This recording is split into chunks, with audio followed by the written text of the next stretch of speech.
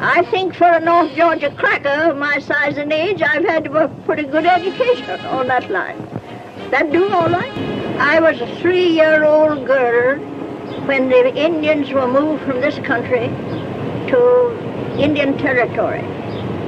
I have an indistinct recollection of seeing the red men as they went through the woods, for everything was woods nearly at that time.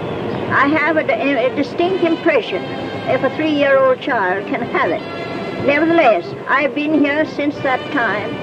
Peruvians, Haitians, Ecuadorians, Nicaraguans, Colombians, Salvadorians. By the time the first African slaves arrived in Lima, Peru, just 2 decades into the 16th century, the oppressive drowning of European whitewashing had already rid them of their African identity. Fast forward to the 19th century, and Lima was the epicenter of Peru's slave labor industry, known as the City of Kings. And by the time slave owner Rebecca Ann did that interview in 1929, Immortal Technique's grandfather may have been one of those red men Rebecca saw in the bushes as a child. Half a century later, Immortal Technique was born in Lima, Peru.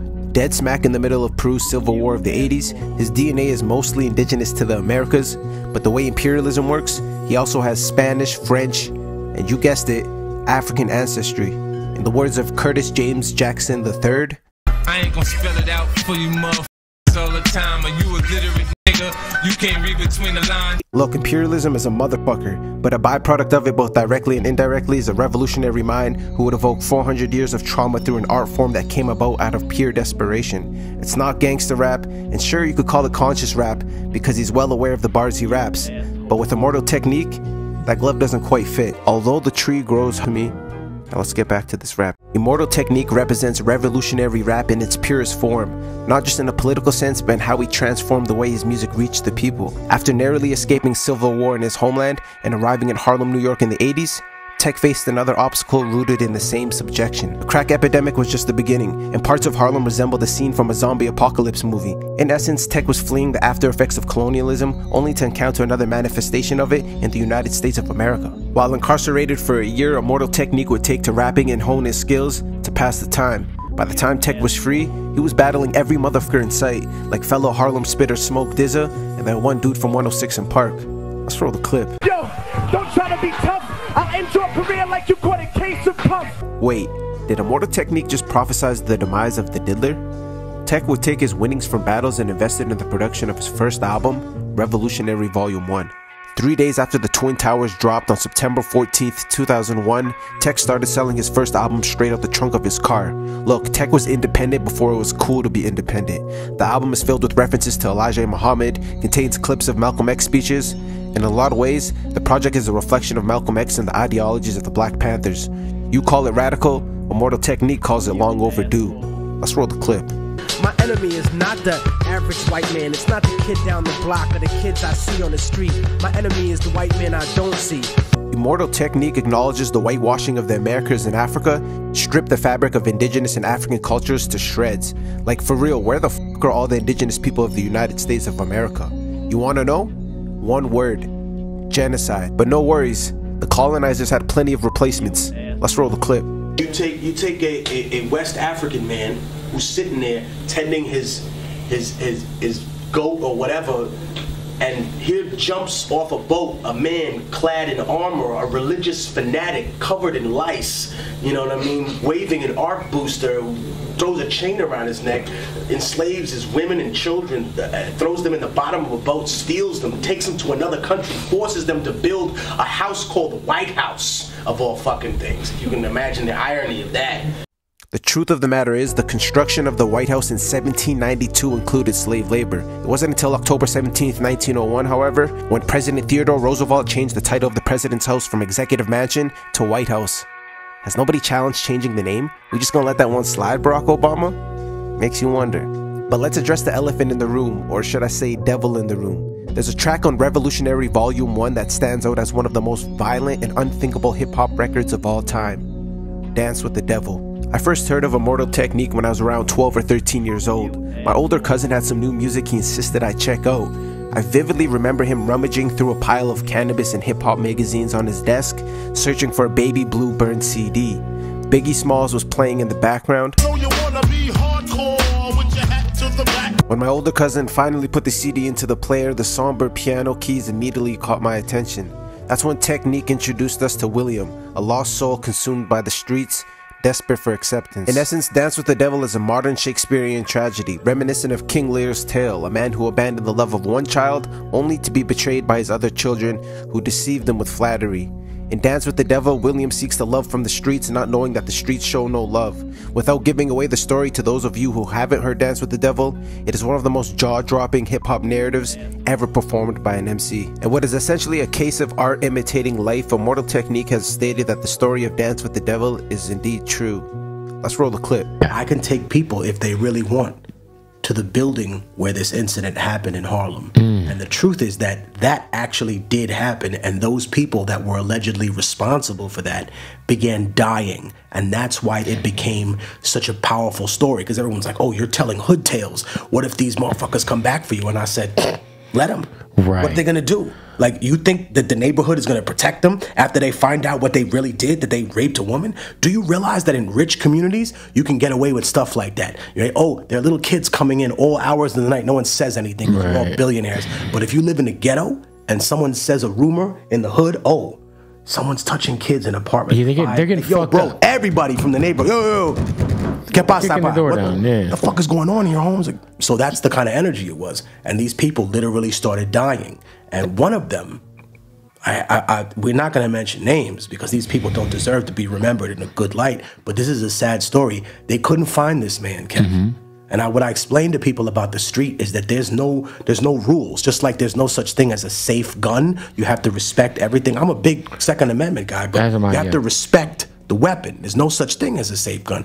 These people were out here thinking that they could get away with a crime and that they wouldn't be found, and they murdered this man's son to get him to come to the funeral so they could kill him. Jeez. This is the type of shit that people were dealing with. That's one of your... The impression that Dance with the Devil had on a 12-year-old me stays with me to this day. When listening to the song now, I see it more than just a tale of the unthinkable. It's a story of a lost soul tempted by everyday evils, yearning for love and acceptance from the streets that show no real love. Revolutionary Volume 1 would go on to define a dark period in American history where trust in the government was severely lacking. It was a time when documentaries like Endgame, Loose Change, and Fahrenheit 9/11 exposed the government's funding of terrorism. The album would ultimately get Tech signed to indie label Viper Records and even landed him on the Source magazine's hip-hop quotable section. Not bad for a dude selling his album out the trunk. But whereas Revolutionary Volume 1 was more a display of lyrical exercise, Revolutionary Volume 2, released in 2003, is a showcase of revolutionary ideas and retrospective critiques on Europe's ethnic cleansing in the Americas. For instance, on Point of No Return, Tech speaks on the Taino people, who are indigenous people of the Caribbean enslaved soon after they say Christopher Columbus arrived on their shores. Approximately 7 million Taino people were killed in the short 4 decades of enslavement. Let's roll the clip. Just like the Spanish exterminating Tainos, raping the black and Indian women, creating Latinos. Motherfuckers made me out of self-righteous hatred. What I noticed with Revolutionary Volume 2 is the subject of European imperialism is more predominant and brash. Look, the truth is often bitter, and in this context, bloody. And how could this be the land of the free, home of the brave, indigenous Holocaust, and the home of the slaves? Immortal Technique furthers the idea of imperialism in other mediums in an interview with Get Gone TV. Let's roll the clip. The westernizing and the whitewashing of science and math. Okay. You know, for example, we think of science and math. We can't name one person from the Middle East or one person from China or one person from Africa, but then they tell us Sir Isaac Newton. We all know who that is, right? Yeah, we do. Oh my God. Yeah, we talk about politics. Machiavelli. Oh shit. That's not just Tupac. But at the same time, we've lost Imhotep. You know what I mean? Father of medicine. So we talk about science, medicine. The person who taught a lot of the early Greek philosophers, and they learned at the feet of. And I think that when we examine these particular aspects of our society without reclaiming that, and again, it's not to put down anybody else's civilization. We're not sitting here aggrandizing ourselves by looking down upon what Europeans have done to the world. The only philosophical question we have for them is, has your technology made you a better human being? Before it was mainstream to speak on the Illuminati, secret societies, and the bullshit wars started in America, Immortal Technique was ahead of the curve. On Cause of Death, off of Revolutionary Volume 2, Tech would prophesize what Edward Snowden and Julian Assange would eventually prove. Let's roll the clip. You think Illuminati's just a fucking conspiracy theory? That's why conservative racists are all running shit, and your phone is tapped by the federal government. A few moments later. How good are the Americans? What can the NSA do with this device if they wanted to get into my life? So first off, that's probably the most expensive burner I've ever seen. But I guess we're at the upmarket. I'm using a term upmarket drug dealers here.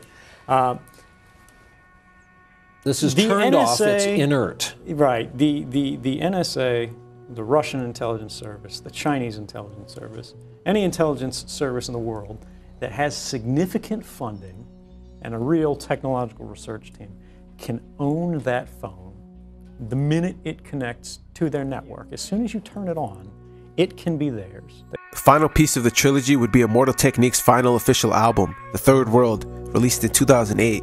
This is Immortal Technique's most refined work, featuring the legendary DJ Green Lantern, and from start to finish, Immortal Technique educates listeners on the grim truth of America's foundation and what it was really built on. The first two bars on the album set the tone for the rest of the project. Let's roll the clip. Invasion and rampant monetary inflation that brought us all to the footsteps of this nation. Immortal Tech is calling it how he sees it. If it's two things America loves, it's being another country's business and printing a whole lot of money.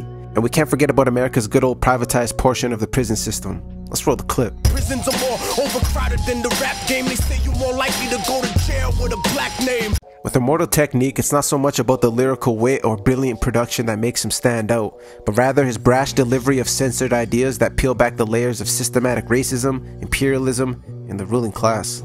People often scratch their head in bewilderment as Immortal Technique's catalog essentially stops at the Third World album, released 15 years ago. Other than a compilation album of unreleased material, Immortal Technique essentially vanished from the rap world. What Immortal Technique did next with his life is nothing short of remarkable. He took the proceeds he made from his last album, The Third World, and teamed up with a non-profit human rights organization to build an orphanage in Kabul, Afghanistan, called the Green Light Project. There was zero funding from corporate or external entities. These days, Immortal Technique speaks to imprisoned youth, works with activists, and raises money for children's hospitals overseas.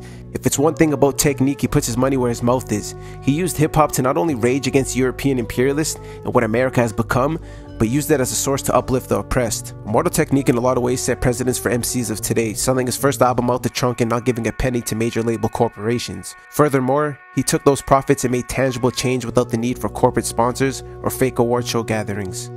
He's hip-hop in its rawest form, a descendant of Public Enemy and Tupac, if you will, who gave the world pieces of art that exposed what was supposed to be erased from history. And for that, I am forever grateful. I go by the name of Nugs, and this is that dope shit.